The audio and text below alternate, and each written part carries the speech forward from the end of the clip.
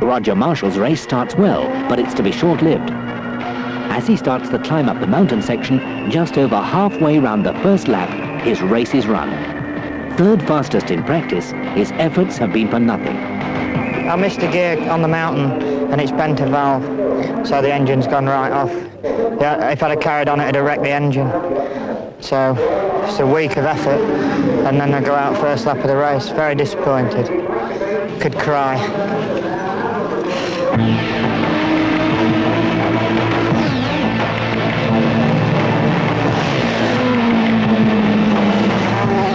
Suzuki have some consolation. Mick Grant starts sensationally by setting a new record on the opening lap. Dunlop is second, holding a slender lead over teammate Ron Haslam.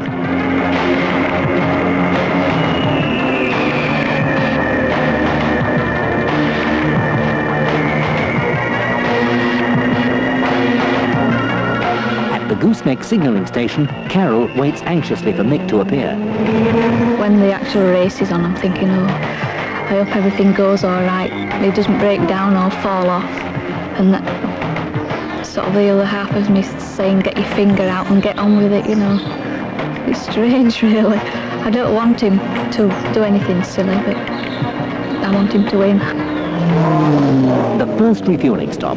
Every second counts. Races can be won or lost in the pits.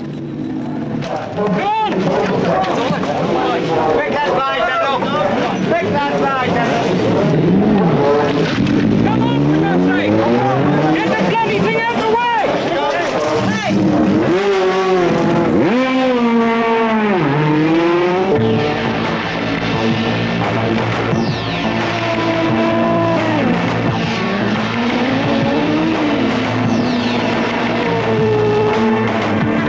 Haslam has moved into second place and is cutting into Grant's lead.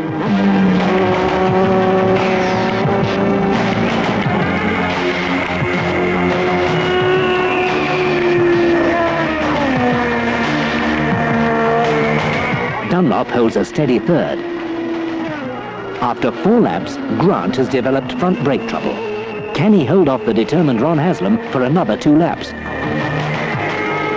On lap 5, the question is answered. And foot clamps were fired, and Ramsey Hampton right up perfectly okay.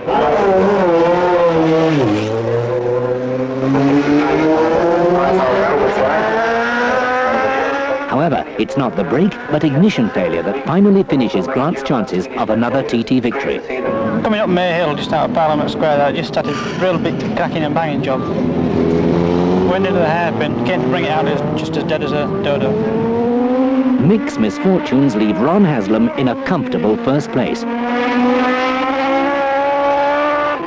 Dunlop holds on to second. He's worked hard on an ailing bike, down on power and road holding, but good enough for a Honda 1-2. For the mechanics, it's down tools. There's nothing more they can do. And for Shell, there's the knowledge that their oil has withstood the test and brought home a winner.